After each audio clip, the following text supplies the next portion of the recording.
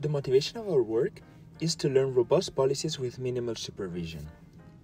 On one hand, we can provide a set of real-world demonstrations and do imitation learning on these. However, we need large amounts of human effort to learn robust policies in this manner. On the other side, we can do RL in simulation. However, this also comes with its downsides. We need expert effort to create the scenes and to do reward engineering. What we propose is to construct simulations on the fly to improve the robustness of imitation learning. We propose RialTo. Here is a sneak peek of the different tasks that we solve with RialTo. The policies show a high level of robustness to different object poses, distractors, and disturbances. RialTo brings a 67% improvement over standard imitation learning.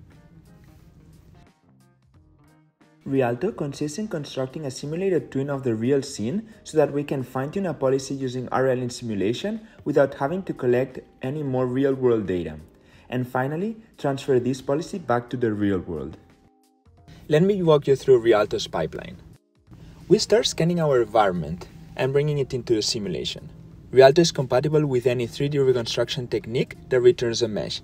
Thereafter, we use multiple techniques depending on the object or the scene we're trying to scan, and we give more details and recommendations on which techniques to use in the paper.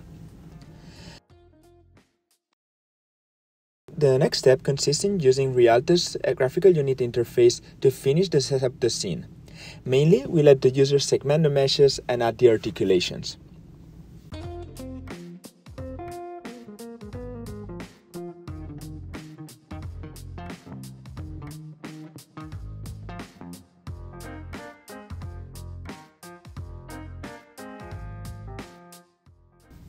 All this can be done within 4 minutes. The next step of RialTo consists in bringing a few real-world demonstrations into the simulation.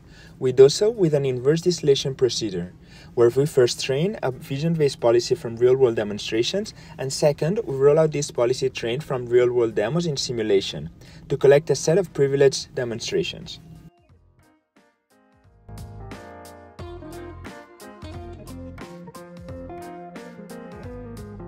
Next, we can do RL fine-tuning in simulation, starting from those demonstrations that we just collected with our vision-based policy, and then we also use a sparse reward.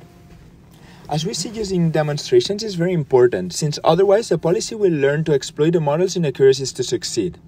Hence, the demonstrations bias the policy towards a real-world transferable policy.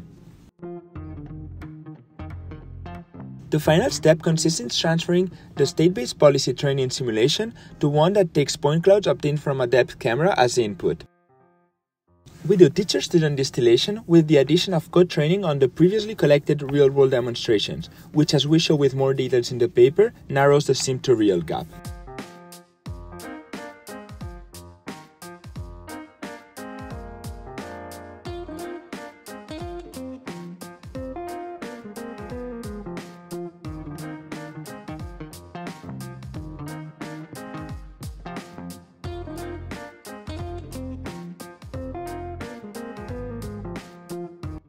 Finally, we compare RialTo to standard imitation learning, and we show you how RialTo increases the robustness of imitation learning to different object poses, distractors, and disturbances drastically.